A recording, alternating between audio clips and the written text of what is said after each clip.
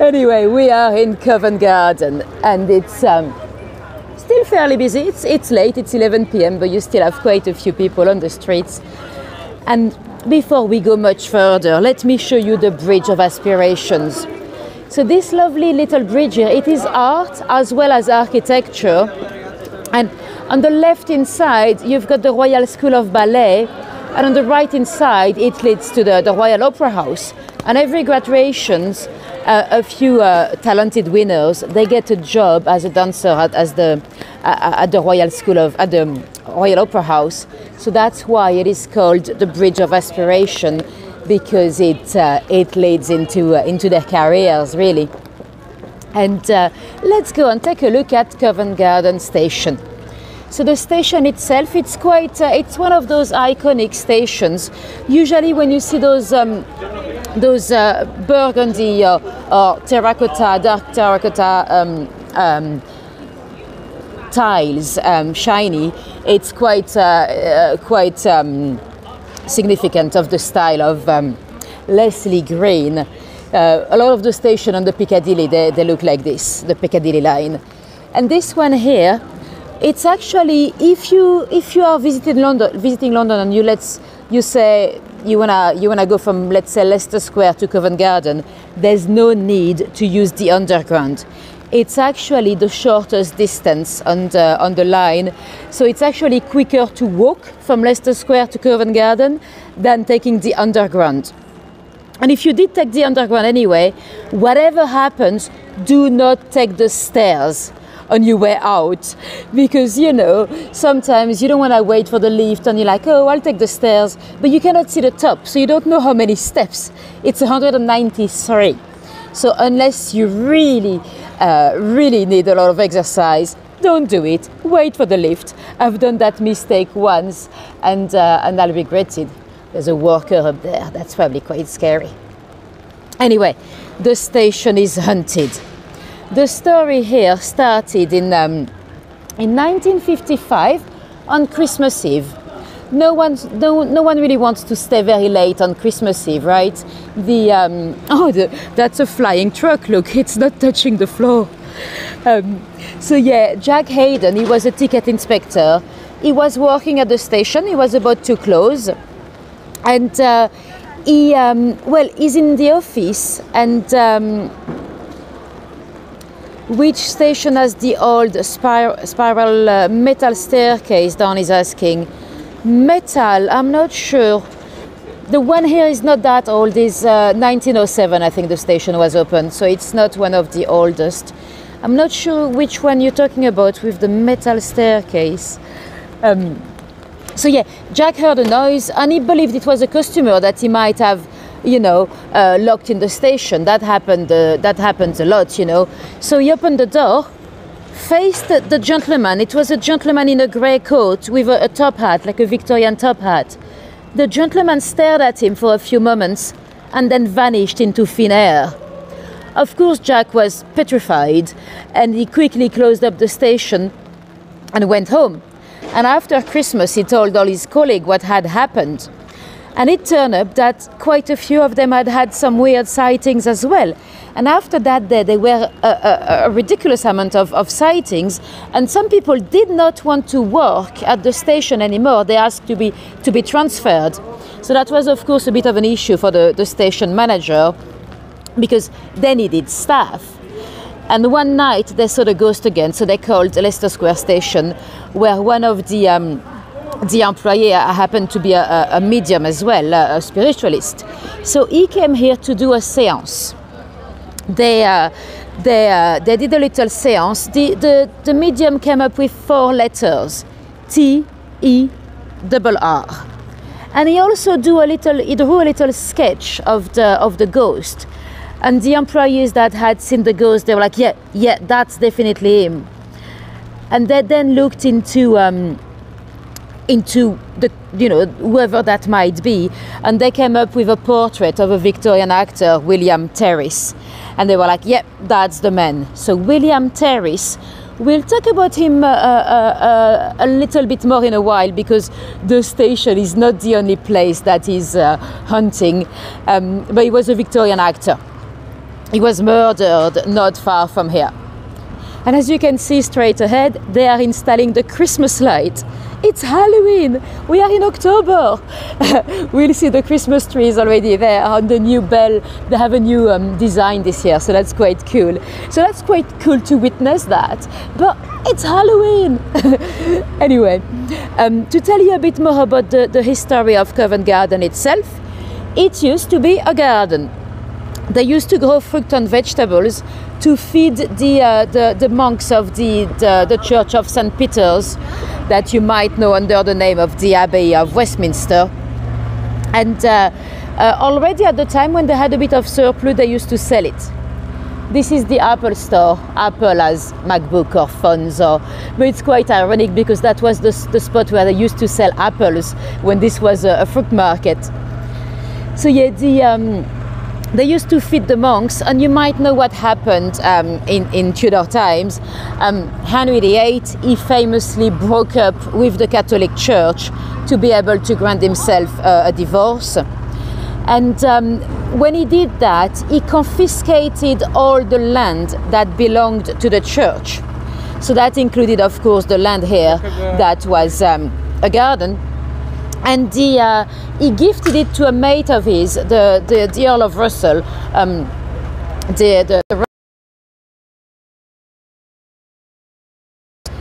So that's the lovely bells. Those are new. Last year it was a different deco. It's beautiful, but I would have preferred it in a few weeks. I was happy with pumpkins for tonight and ghosts and vampires, not Christmas yet. So yeah, the Earl of Bedford, he developed the area in a way. It was one of the first Inigo Jones, one of the best. At the time, those very large buildings could not be divided into separate flats, so it was for the rich. Until, of course, we had the Civil War, you know, when we beheaded the king. And well, it was not a great time for the nobles to be in London, so some of them left for a few months. So they kind of deserted the area. And then the Russell family needed another way to make money, so they created a market here. And because there was a market, well, there were a lot of working class people that came to work, you know. And because all those workers were here, the last nobles that were still around, they did not want to stay. They moved out to Leicester Square or Russell Square, and this became more of a working class area. And then a lot of prostitutes and flower girls as well. So this is the famous Covent Garden tree. Usually we don't see it quite yet. I mean, not without the lights. It's the same farm. It's in the West Midlands. It supplies the trees that decorate Buckingham Palace as well. So it's the same farm. 55 feet high, I think it is, and it's gonna soon be covered by 30,000 lights. And yeah, no, it should be Halloween, then it should be bonfire night, and then Christmas. And yeah, it's coming earlier every year.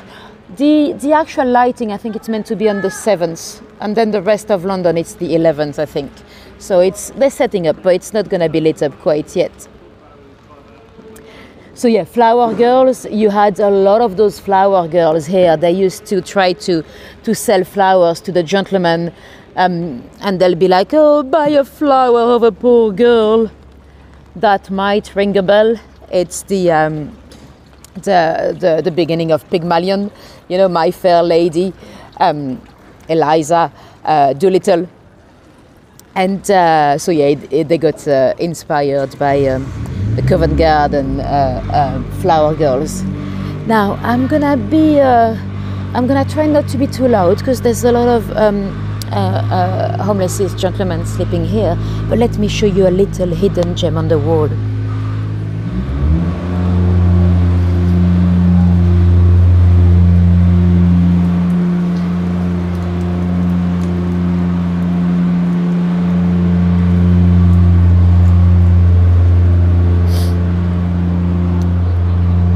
So that's the site of the first Punch and Judy show.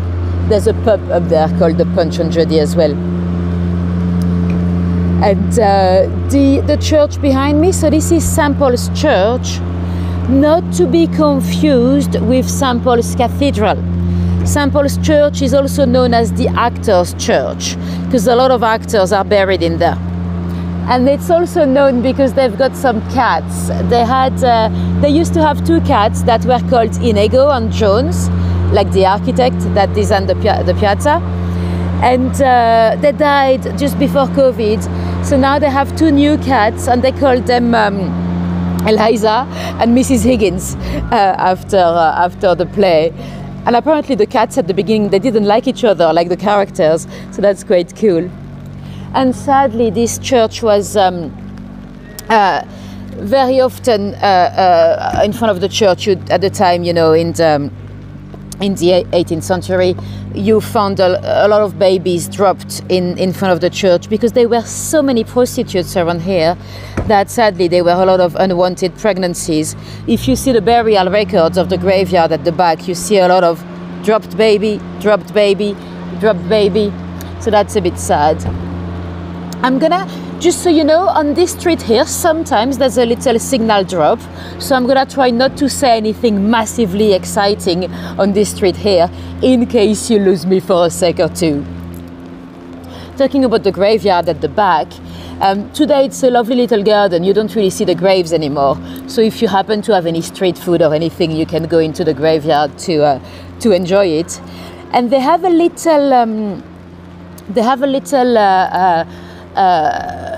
little blue hut, looking the size of a telephone box, really. Most people don't actually know what it is, but that was for the night watch. At the time, of course, when we had a lot of body snatchers. Now, I don't think I need to explain the body snatchers anymore in my tours, but we never know. We might have some newbies. So for the ones that don't know, the body snatchers, they were those people that were going to steal the newly buried bodies from the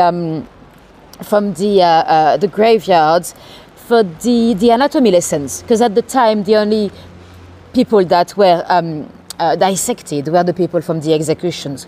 They were not enough. So we had those grave robbers going to steal the bodies. And in Covent Garden, we had, well, not really in Covent Garden, but in Leicester Square, we had two illegal dissection schools. So it's not far. So that was quite convenient to come and take the bodies from here. And it's quite cool to see that the little hut still stands. Now it's being used as a little cabinet for the cleaners, but yeah. Anyway, now we should be safe from here with the signal. We are talking about ghosts earlier. Well, we had a ghost on this street as well. One day in the 30s, there was a young man walking around here when he spotted a guy with a grey coat and a Victorian top hat, looking very much like out of style. And he was going to say to him, "Hey, what are you wearing, mate?" And the minute he was going to say that, the guy vanished. He just disappeared, vanished into thin air. And later he was shown a photo of William Terrace, and he was like, "Yeah, that's the man." So Terrace is not only hunting the station, he's also hunting the streets and the Adelphi Theatre that we'll see in a moment. We don't really know why he would be hunting the station, because the station wasn't there yet at the time he passed. But there used to be a little bakery that he was quite fond of. So it is possible that Terrace is basically coming back to his favorite baker. Who knows? So William Terrace was a Victorian actor, very popular at the time, extremely popular. We could say like the Hugh Grant of the time. He was in his 50s. He had a great career, and he had been, Robin Hood or Shakespeare's plays as well. And one night he was arriving at the Adelphi. So we are here at the back. We are on the stage door, really. And he was here with his colleague when he was looking for his keys. So he kind of bent down a little bit to look for the keys. when someone came from behind him and stabbed him at the back. The other guy didn't quite realize straight away what happened because it kind of looked like a gentle tap in the back, you know. So he was stabbed twice in his back. Then he turned around to face his attacker, and the terrible thing is the attacker was a gentleman he knew. It's I'm gonna try to show you the text here, but I don't know if you'll be able to read. So he saw his attacker. That was a chap called Arthur Prince, which was another actor. And he had time to say, "I am stabbed, arrest him." Then he was taken upstairs. He did not die straight away. He was taken to his changing room upstairs. And apparently, well, according to his daughter at least, the last thing he said before to pass was, "I'll be back." And he has indeed been back. The theatre itself is meant to be haunted. Let me show you this little alleyway, Bulls in Court. There's a little pub at the back called the Nell Green. We're not gonna go because the signal could drop, but it's a cute little pub. Haunted as well, they all are. Sometimes it's probably a bit of a marketing thing as well to have a ghost. And this is Rules. It's the oldest restaurant in London. 1798. We have a lot of old pubs and restaurants, old pubs and taverns, but in terms of restaurants, this is the oldest one. And apparently, it's been over all those years, they had only 3 different owners because it stayed in the same family for ages. It was used as a filming location for James Bond, Downton Abbey, 3 episodes apparently, so quite a cool restaurant. But anyway, back to Terrace. I didn't tell you the latest ghost. There was in the theatre a lady that was just chilling in a resting room when she heard a knock at the door, a weird double slow knock, like tuk tuk. She didn't answer it because she was trying to take a little nap before the play, and then she was on her bed or some kind of a sofa. I don't think they have an actual bed in there. And she felt a weird cold embrace. And later on she found out that this changing room or dressing room used to be the room of an actress called Jessie Millhood. She was the mistress of Terrace. Why is there a Canadian flag? It's a Canadian bar. It's quite cool. I've been there with Patrick Toomey, the guide in Banff, and so yeah, not only the room was the room that Terrace mistresses used to use, but apparently, because of course they were secretly together, they were not married. He had to be discreet when he was coming to visit his mistress. So apparently, to let her know that it was him coming in, he used to do a very slow double knock on the door, like tuck, tuck. So you know. There's one more little detail that's quite creepy. Apparently, when he passed, the minute he passed, I don't remember what time it was. I think 7 p.m. or 8 p.m. At home where he lived with his son and his wife and his dog, the dog suddenly started barking like crazy, and his wife was like, "What does he see? What does he see?" At the very exact same timing at which William passed away. So yeah. And it was a big deal when he died. Even Queen Victoria, she sent a letter of condolences to the family for losing such a great actor. And talking about acting, you know, we are in the area of the theatres. There's a lot of theatres around here. And you'd have to know that if you talk about the history of acting, being an actor was not, especially an actress, was not always a great job, especially for ladies. Well, ladies were only, they only came into acting in the 1600s. Before that, there were no ladies on stage. You'd go and see Shakespeare's, you know, like Romeo and Juliet. Juliet was going to be a transvestite. There were no ladies on stage because they couldn't read anyway. Neither could Nell Gwyn, you know, the one that has a pub named after her. Nell Gwyn, she was an amazing actress, but she couldn't read, so someone had to tell her her lines for her to learn them. Her mother used to have a brothel, so Nell very proudly worked at the brothel. For the ones that don't know, Nell Gwyn was one of the famous mistresses of Charles II. He had many, but Nell was one of them. And at the time, you know, the theaters were not like they are today. You know, today you take your seat, you sit quietly, you laugh and you applaud, but that's it. At the time, people were wild. They'll be drunk, they'll go to the theater, but people in there were the attraction as much as the play, you know. You'd go to the theater to see Charles II flirting with Nell. It was like the reality TV of the day, you know. And in the pit in the middle, I mean, if you stood there, you might be urinated up against, you might be spat on. It was wild.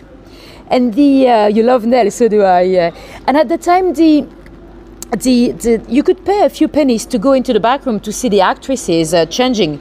So yeah, not a great job. It was hardly any better than being a lady of the night, to be honest. And you'd have to be almost like a stand-up comedian today. You'd have to be very good, very witty. Nell definitely was, because the actors would they'll be heckled. You know, people used to. Even in a play, you know, people would scream at them or even sometimes climb on stage. So you'd have to put them down, really. And Nell was famously very witty. There's a few occasions, like once she was in a horse carriage leaving Covent Garden going back to her place, when suddenly she's surrounded by people they're just hitting the carriage and they're shouting at her because they knew she was the mistress of the king. But they were confused about which one. Because at the time, Catholics were not very popular, and the king also had a Catholic mistress. So they were shouting at her, and she famously opened the door, and she said something along those lines. "Oh, I pray for you, my dear people. I'm the Protestant whore. You're mistaken." And she was also, she famously called, so she had a son, and she was annoyed with Charles, of course, with the king. She was annoyed that he was not given a dukedom yet. So one day the king had come to visit his little son, and the little boy, a toddler, is running away. And Nell said, "Oh, come here, you little bastard." And the king was shocked. He was like, "How dare you call him a bastard?" And Nell said, "Well, as far as I'm aware, you've not given him any titles yet. So that's exactly what he is." And that's how Charles II created the Dukedom of St. Albans. So a title we still have today. So yeah, very funny, very witty. Those ladies of the night, there were a lot of them here because some of those coffee houses here, they used to, you know, coffee houses at the time, you had coffee, of course, but you had alcohol as well, and often ladies of the night upstairs. The square was known as the Square of Venus, because it was such an important business here. There is a book from a pimp called The Harry's List. It's an interesting read. It's basically listing all the sex workers in the area, what they look like, what they do, how much they charge, what they don't do. And that very book has inspired Hallie Rubenthal, the author, writing the Covent Garden Ladies, and that very book has inspired Harlots, the BBC show. So it was the place to be at the time if you wanted a bit of love. And also it was very dangerous here. At the time it was full of pickpockets. You'd have to know that, you know, in the 18th centuries we didn't have all those lights everywhere. You know, it was very dark. Often, if you wanted to go all the way to the theater, you'd pay a little boy. They had those little boys with a lantern, and they'll take you to wherever you want to be taken. And if you didn't have those little boys, or even if you did, you might be pickpocket.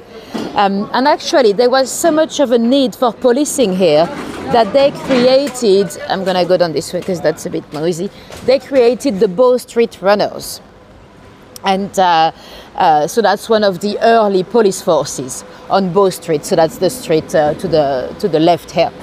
It is now a museum, so it's quite cool. You can go inside and and see the old police station.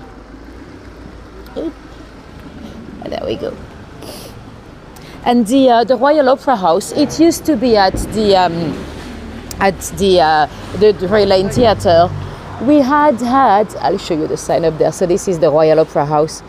We have had the case of a lady that died out of laughter.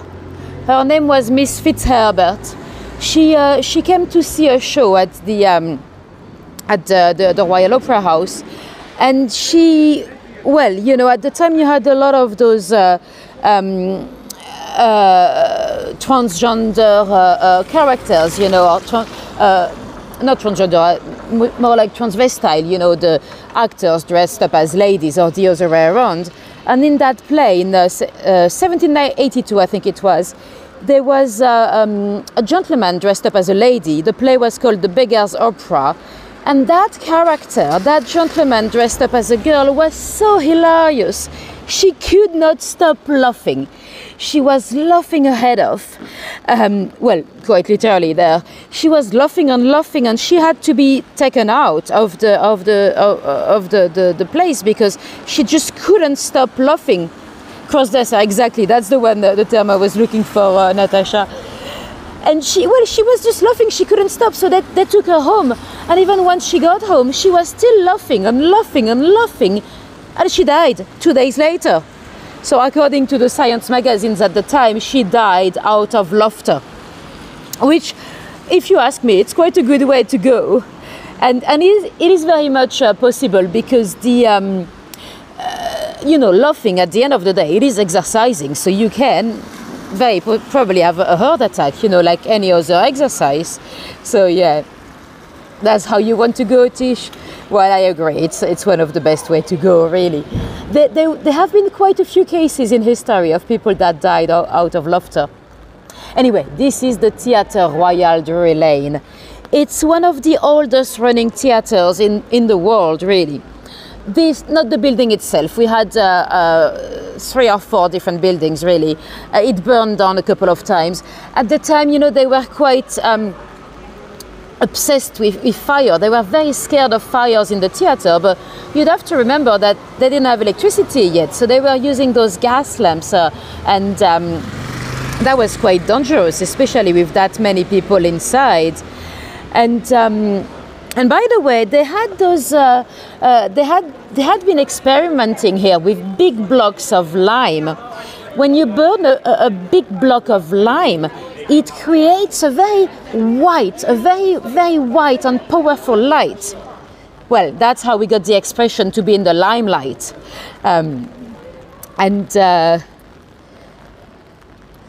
Greek Stoic died laughing. I don't know who that is, but good to know. Anyway, that's the Novello Theatre. That's where they play Mamma Mia, straight ahead there. And so the Drury Lane Theatre is also very much haunted. And you might have noticed we do take our ghost story quite seriously in the UK. So seriously, actually, that if you go on Wikipedia and you type down Theatre Royal Drury Lane, you know, on Wikipedia you've got those different sections like history, location, sources. Well, for the Theatre Royal Drury Lane, you've got history, location, hauntings. So they've got their own section there. There are a couple of ghosts. One of them is only hunting from 9 to 6. So the performers do see him when they rehearse, but the audience don't see much of it, apart from Sundays when they do the matinee. And one of the ghosts, we don't know for sure if it's the same one, is wearing like one of those tricorn hats, you know, the old style hats. It could be the ghost of an actor. There was a murder in the theatre, an actor that stabbed another actor, so that could be the one. Some even said that at some point they did some refurbishment and they found, they found a little, like a mini bricked up room, and in there there was a skeleton with a dagger in its chest. So whoever that is, we don't know. that could also be our ghost. Who knows? And let me see, I don't know whether you'll be able to read, but we have a little plaque up there. I'm afraid I can't zoom in because I don't have fingers because it's holding the umbrella, but that's a little plaque for Charles Dickens. So Dickens was, he's lived here at the end of his life. He's lived in many places and he's drunk in many pubs. If you believe that he's drunk in that many pubs, I mean, the guy would have not been that productive, you know. He's almost every single pub in central London, they claim that Dickens used to come. But yeah, he's lived here, and he was really, well, not only an amazing writer, but he was really good at what we called cliff hangings, you know. It was the beginning of, they had just invented the steam press. So they called it the penny press. You know, you could sell a chapter of a novel on the street, you know, every week or every other week. So you'd have to have the end of the chapter very, very grabbing, you know, like the Netflix episodes today when you watch a show. My bicycle is still here, so we good. One of my colleagues just had half of his bicycle stolen tonight by the London Eye, so I'm good. So yeah, the other house, I'm not sure which other house, Lauren. I might have caught up on the chat a bit too late. So yeah, Dickens, amazing at cliff hangings. And this is the Lyceum Theatre. That's where they play, of course, as you can see, the Lion King. And guess what? It is haunted as well. The story here, it came out in the late 1880s. There was a couple here. They were sat on, you know, just a little bit above the people in front of them, like on some kind of those balconies, you know. And just gonna wait because it's a bit noisy. Are we good? Yeah. So they were sat, and the lady in front of them, she had a head on her lap. Now, I know it might sound very weird, but a head, like a decapitated head, it was not attached to anybody. And that head was staring at them. And somehow they were not that scared. I don't know how, but they, you know, in the theater, you've got some kind of special effects and stuff. So they just looked at the head and they thought, okay, when we come to half term, or how do you call it, the interact, we're not watching football, are we? So when you come to the little pause, they thought they could run after the lady and ask her why she has a head on her laps.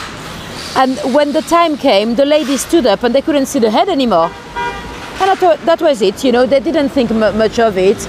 And years later, intermission, that's the one. Interval, yes, thank you. They, a few years later, they were invited at some big house in Yorkshire, you know, some people inviting them for dinner. And according to the story, at least, that dinner, they spotted a portrait on the wall. And they looked at each other, they looked at the portrait, and they were like, we know that head, right? And they confronted their host. They were like, who's that portrait of? Because we know that head. And the host was a bit confused because she was like, well, yeah, that's an ancestor of mine. He owned some of the land in between Aldwych and Covent Garden, and he was beheaded for treason. So apparently they recognized the head on a portrait again. Now, in that version of the story I had, it didn't state which ancestor, but I suppose it could be the Duke of Norfolk. There was a duke that was beheaded indeed for plotting against Queen Elizabeth I. He was trying to put Mary Queen of Scots on the throne, and he did have some land around here, so it could be the one, but I don't know for sure. I love telling you those ghost stories, but I have to say sometimes, I mean, in this area, I know 3 different ghost stories with a ghost and then a portrait on the wall. So did they all happen, or did those stories get mixed up somehow over the years? I don't know. And the Christmas lights are there. They're not on yet, but they've already been installed. I think it's on the 11th that they'll line them up. So we are on a street called Strand. Most people call it the Strand, but it's actually called Strand. It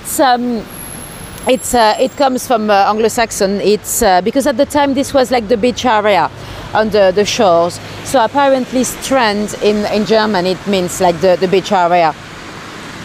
I know I have to be careful when I say beach because I've been here 16 years now, and I still don't know how to tell the difference between the short e's and the long e's. So if I say beach, I do mean the seaside. It's the same with bins on bins. You know, the bins, the rubbish on the bins on your toast. Same with sheet on sheet.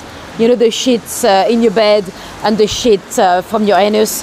I honestly don't hear any difference, but yeah. Two heads are better than one, you know, yes. Anyway, let me show you the Savoy. So the Savoy is one of our iconic hotels in London. And it was opened in late Victorian times. It is the only place in London where we drive on the right-hand side. You might be able to see in, out. So you come in on the right-hand side and you come out. Officially, it's because there was the theatre at the back, so the ladies on a horse carriage. Apologies, it's very noisy tonight. Ladies on a horse carriage, they could come out from the theatre and get out of the horse carriage on the right side of the street. That's the official story, but I think it's just to confuse tourists. And the Savoy actually has two dark stories. The first one, it's the story of that little cat here. His name is Caspar. Let's go in there, there's another one.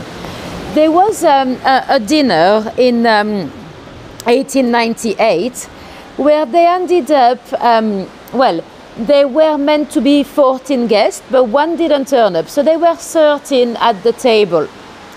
Unlucky for some, right? So they joked about it at the table. They were talking about the bad luck that they might get, and they said, "Oh, the first one to leave is gonna be the first one to die." And there was a politician at the table. His name was Joe Wolf from South Africa, and you know what? He didn't care. He stood up and left. And let me show you the other Caspar, and then I'm gonna go because I've seen some security looking at me at the back. So yeah, he stood up and left. Would you believe? A week later, he was gunned down in his office in Johannesburg. So the Savoy was ever so sorry, of course, and they did not want that to ever happen again. So they started to sit a member of staff with you. If you happen to be 13 at the table, they'll sit a waiter with you, which, as you can imagine, might be quite well, awkward. So oops, I'm gonna have to get my phone out, my second phone. Bear with me. So they decided to change it. They commissioned an artist to do a little cat. Let me show you. So they created Caspar. So they would sit him at the table, and well, let me show you the other one. They would literally sit him with you if you were 13 at the table. So that's Caspar there at a dinner, saving everyone. Apparently, they say that Winston Churchill was very fond of Caspar the cat.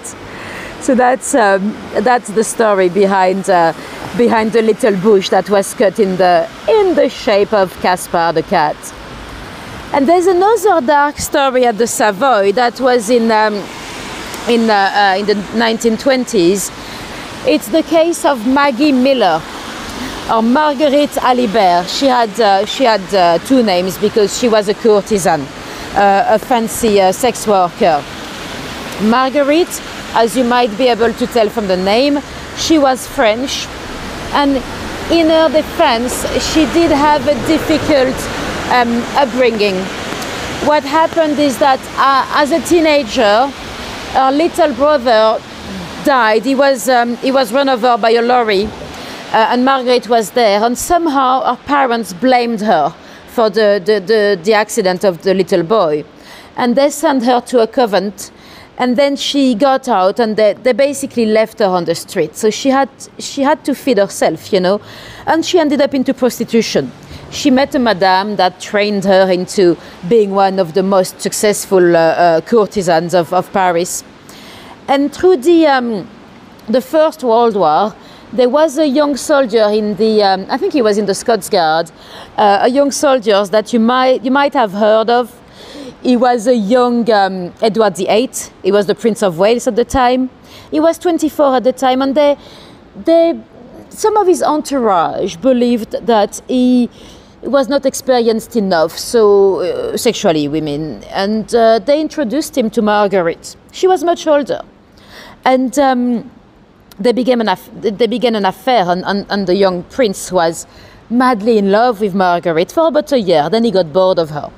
And he sent her a lot of letters. Well, both of them did send a lot of letters, but Edward was very young, and he did, well, you can imagine any young, inexperienced, in love young man, although Edward was a bit of a nasty one, but you can imagine the type of things that were written in those letters. He, you know, stuff like, my dad is a beep, this war is stupid, and a lot of very sexual stuff. Now, those letters, we don't have them to read them, but what we do know is that much later on, Margaret, she married an Egyptian, a prince, Prince Ali, and the marriage did not go well. You know, it was definitely such a bad match, but she was probably after the money. And one day they were staying at the Savoy here in 1923, and they kept fighting every day. There were more fights and more fights, and that night she literally took a gun and shot him dead. There was an eyewitness, and she admitted it. And well, would you believe she went to court and she was acquitted? Now, you might be like, how could that happen? Well, some believe it might have been a royal cover-up, because what a coincidence, when that happened, the young Prince of Wales was sent to Canada, not to be around. And some say that she blackmailed the royal family into protecting her, basically. So she might have said to them, I've got those horrible letters. For a normal family, that would have been okay. You know, it's just a young man writing some crap about his dad and about the royalty and about the war. But he was the Prince of Wales. So, you know, we don't know for sure, because Margaret went on to have a very long life in Paris. She's got some descendants, and they claim that they've indeed seen those letters, but we don't know where they are in the moment. So at court, they tried to question the past of Prince Ali. They accused him of being immoral and being violent. And the past of Margaret was never checked. They were not allowed to even mention it at court. So that's how she was acquitted. Anyway, let me show you sorry, I just got a massive drop. Let me show you the name here. So this is Carting Lane. Although most Londoners, or at least most tour guides, we call it Farting Lane, because see the little lamppost in the middle? On screen it probably looks like a gas lamp, but it's a fake one today. It used to be an actual gas lamp.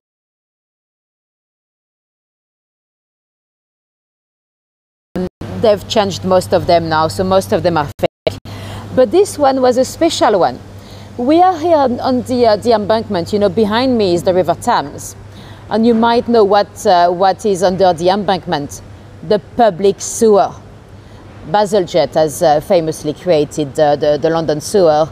And would you believe, at the time, this very gas lamp was powered by human waste. You might know human waste, it creates a gas, methane, and it had to, you know, they had to let it out, you know. So that lamp was there on 24/7 to burn off the methane that was coming out of the public sewer. So that's why it's known as farting lane. And it's quite cool. Today it's electricity, you know. But anyway, it's gonna be the end of the tour. Oh my god, this is soaked. Let me show you my face again, and let me know if you have any questions before we go. If not, sorry, this is very close. If you're watching me on a TV, that's probably a massive face of mine. But I do want to keep the camera dry. Thank you for coming tonight, guys. Have a great rest of your Halloween day. Do let me know in the chat if you have any questions. And of course, that'll be greatly appreciated for whoever you can. If you dropped a little tip or if you're going to do so, thank you very much. With those live tours, you know, the only money we get is straight from your generosity. So, well, not the only money you get. I probably would get 80p from YouTube ads, but yes. So thank you very much in advance if you are in a position to do so. And if you want to see a bit more of me, Guy Fawkes Sunday. So we've got it's already bonfire night. Hi Sarah, thank you, Marianne. And if anyone was new to me, of course, if you enjoyed this little live tour, give me a subscribe, because it's very easy to miss those tours. When you don't subscribe, you don't really see them on your homepage. YouTube is great at promoting videos, but not so much at promoting the lives. Maureen is asking, do we have kids knocking at the doors for Halloween? Yes, in the suburbs, you know, in the residential area, when you have like you know, those typical Victorian streets in zone 2 or 3. Yes, here in central London, no, not really. It's just not that it's not safe, but you know, in the capitals, I think it's pretty much the same all across the globe. It is just maybe a little bit risky, so no, not so much. But once you start going out, yeah, on the residential streets, you might see a few of them. Although this year, I thought the Halloween deco and stuff, it was all very soft. I don't know if it could be because, you know, it's a lot of plastic, and often you kind of waste them. Someone is talking about Casper. Casper is with a K. If you're trying to Google the cat, it's Casper with a K. Thank you very much, Natasha. And if anyone leaves me a little tip on buy me a coffee or on PayPal, I know I cannot necessarily thank you live, but make sure you know you are very, very much appreciated.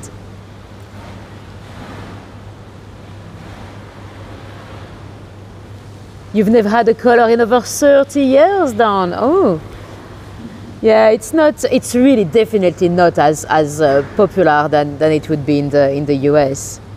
No.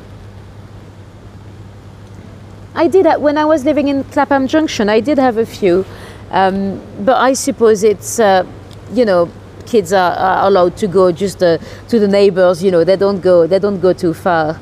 But since I've left that home, I've never had where I am now in Camberwell. It's definitely not the safest area. So I don't think many parents would let their kids go like that. Anyway, I don't see any more questions, so I'm gonna let you go. Have a great evening, a good morning, whatever time it is for you, wherever you are in the world. And hopefully I'll see some of you on Sunday for Guy Fawkes. I might even have some good weather for once. But I remember last year in November, I had a series of tours. I had rain every single tour as well. So it's normal for the season. Anyway, see you later. Oops. See you later. Bye-bye.